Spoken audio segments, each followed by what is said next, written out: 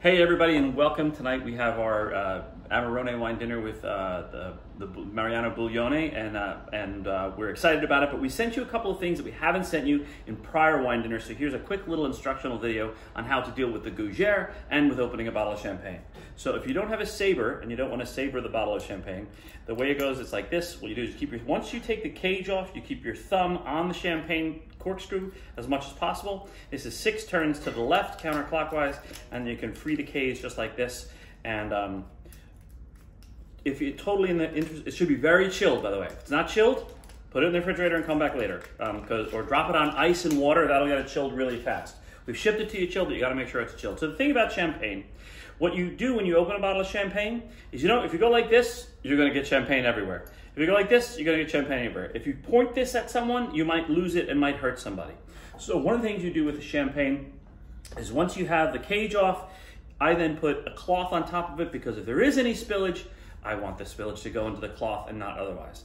Then what I'm going to do is, see, there's a bubble on top of the champagne. So I put this at the angle so the bubble has the most surface area, just like this.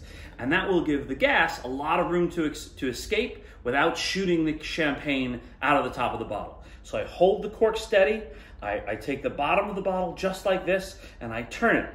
Little circle, big circle. It's a gear. So if I hold the cork steady, I turn this, it should come off very easily, and I just back and forth and ease it out and keep pressure on it, and it shouldn't make a big popping noise, and it degasses slowly and nothing comes out of the top like that. So I'm just gonna pour this champagne. Well, it's not champagne, I'm sorry, it's Spumante from Buglioni, which we are having this evening.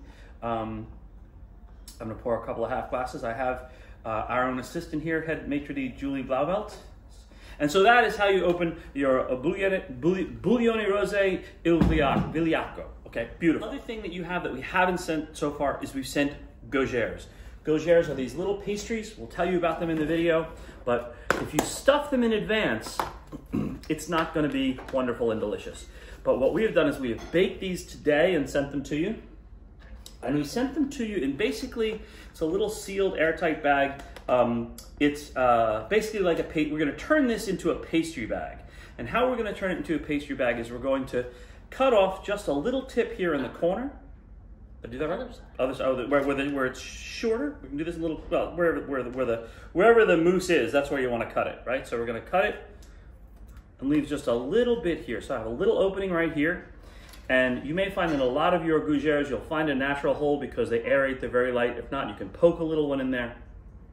I then take this and I fold it down to keep all of the mousse down at the bottom. And I basically turn this into a pastry bag. And then I take my pastry bag and I put it right up against the end and I squeeze, boop, and I fill it. And there I have a little Gougère with salmon mousse in it. You have salmon mousse and you have trout mousse. I have enough for another one there. Let me show you what it looks like on the inside. Don't cut them. These are meant to be popped into your mouth and enjoyed just like that. But here is what the Gougère looks like on the inside. And they are perfect with, Julie? Ooh, thank you. Perfect with just a little bit of sparkling spumante. Cheers. Salute. We'll see you tonight. Mm. Mm. Mm. Absolutely perfect. Enjoy. See you later. Let's finish this one now.